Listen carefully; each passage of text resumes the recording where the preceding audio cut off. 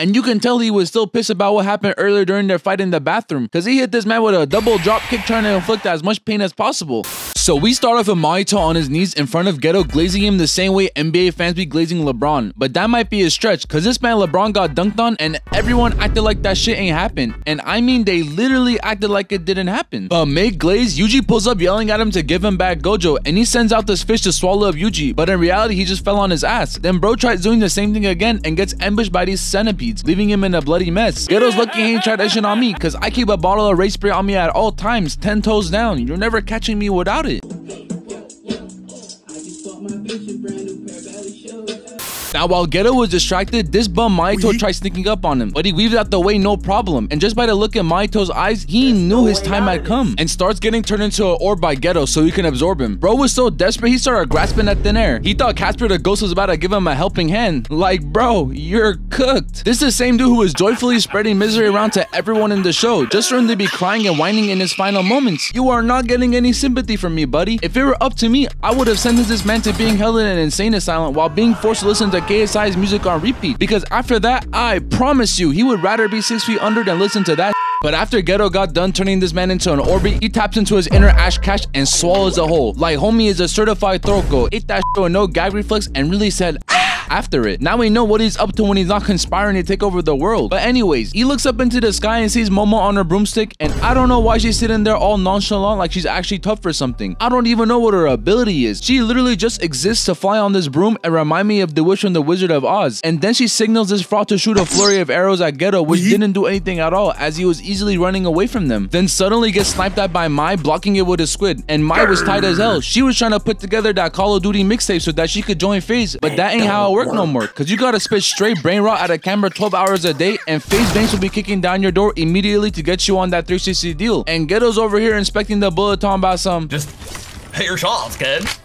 It's quite simple. But lurking in the shadows, we see someone getting ready to unsheath their sword and behead Geto, and it was none other than my boy Zoro.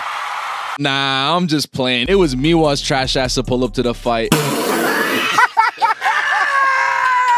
She tries attacking Geto with this weak ass attack and ends up getting that Aizen treatment, catching her sword and breaking it with one hand. And I don't even know why she looks surprised by what just happened. She literally refers to herself as useless Miwa, so please do us all a favor and never try to cook again, because that irritated this man Geto to the point of immediately pulling out his ultimate. Bro was moving like RDC's how adults be beating kids up in anime, because this was just uncalled for, airing out the entire area with this one move on these level 1 crooks. But luckily for the Kyoto students, Kusakabe saved their trash asses from front row seats to a King Von concert. And speaking of the Kyoto students, why did they pull up acting like they could actually box? Like, I swear, the higher-ups were tasked with the job to assemble a squad on par with Team USA, but instead we got the Detroit Pistons, with Toto being the equivalent to Kate Cunningham. And bro, did Mecha Moro now warn y'all to stay away from Shibuya because y'all were sorry as hell? Like, I clearly remember him saying, I need you to listen carefully, Miwa. You and the other Kyoto students gotta turn back, because all of y'all sorry as hell. You, Mai, Noritoshi, and Momo, trash. Then how come you let Toto go to Shibuya? Because Toto can actually box, unlike y'all, so don't make me repeat myself again, unless y'all trying to join me in the afterlife. But as we can see, they decided to ignore what he said and pulled up anyway. Good game.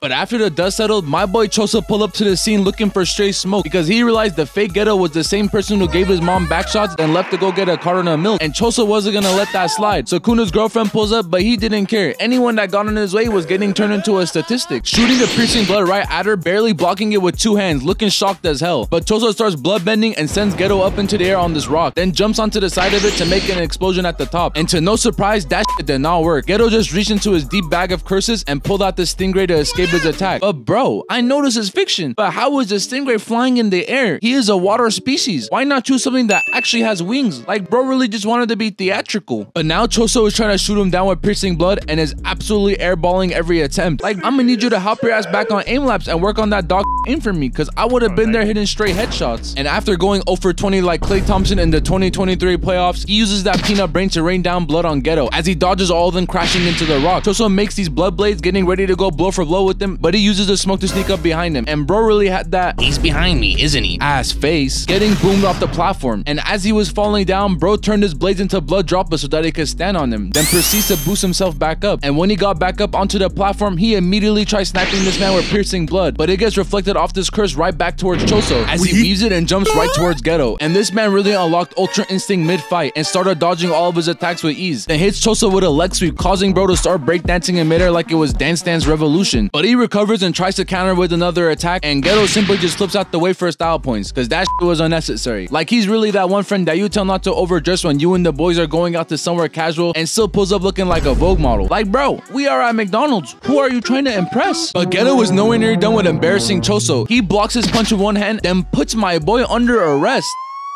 and proceeds to give this man a John Jones knee to the side of his skull. Like, oh nah, this is police brutality at its finest. He probably gave this man a Tyler 1 head then with that knee. Yeah. But after getting hit with that lethal knee, Choso's CTE starts acting up, white eyes and everything. Like every time an anime character's eyes go like this, you know for a fact they're pissed off. And he just starts charging at Geto with no regard for human life, not even landing a single blow. Just for him to get hit with a front kick straight to the gut. And this man Geto hits a fadeaway off the platform. And I know Kobe was looking down on this shedding a tear, cause that shit was beautiful. RIP to my GOAT. But anyways, after Choso had created an opening for the sorcerers, they all tried jumping into the fight. Because by now you should know that 99% of the characters in the show do not respect the fate of the 1v1, and I'm not gonna lie, I'm with that. But all of them get frozen in their tracks, and I mean literally frozen in their tracks by my girl Urame, who so far has been shown to mean serious business. She even got this D1 hater Sukuna to mess with her, so she gotta be valid. And Choso's over here talking about some putting me in a block of ice ain't gonna stop me. I'm like that for real. Is this nigga serious? She took him up on his challenge and aimed the beam point blank in between his eyes, and Brody was not scared. He was holding it 10 toes down, but luckily for him, Yuji kicks him out the way before getting eliminated. And you can tell he was still pissed about what happened earlier during their fight in the bathroom, because he hit this man with a double drop kick trying to inflict as much pain as possible. But after saving his alleged brother, Choso gets straight to pillow talking my boy Yuji. Alright Yuji, now that we're brothers, let's take turns saying how much we love each other. You's a freaky ass nigga! Yeah, we're not doing none of that Alabama shit on this channel, so we're gonna move on from that. But anywho, Momo flies down on her broomstick to hit Geto and Urame with an attack, and that didn't do anything other than mess up their hair. And she was really over here like, oh gee whiz, I can't believe that didn't work. Like bro, no wonder that attack didn't work. All you did was hit him with a gust of wind. Go sit your ass back down on the bench. We don't need you. And Urame was pissed. She spent 2 hours in the morning fixing her hair just for this goober to mess it up. So she puts her hand down on the ground and freezes every single one of them this time. Then we see these swords headed right towards Yuji, and boom, that was the end of JJK. So until next time, peace out. Thanks for watching, and don't forget to like and subscribe. Objection! Man, I'm just playing with y'all. This is what really happened.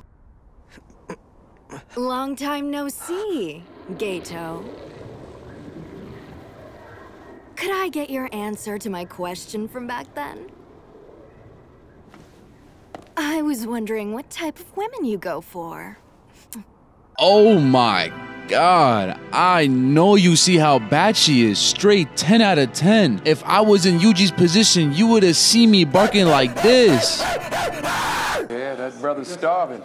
But the episode ends there, and not much happens in the next one other than the fake Geto yapping for the entirety of it. The only notable thing that happens is that Yuta pulls back up from his vacation in Africa and gets assigned the task to execute Yuji. But we definitely not seeing that animated for at least another 3 years. So to wrap things up, I just want to thank you guys for all the support on my JJK videos. This is going to be the last one I make for a while since I pretty much covered the entire Shibuya arc. Unless y'all would want me to cover the movie, which I definitely would be down to do. So let me know in the comments down below. And until next time, stay persistent.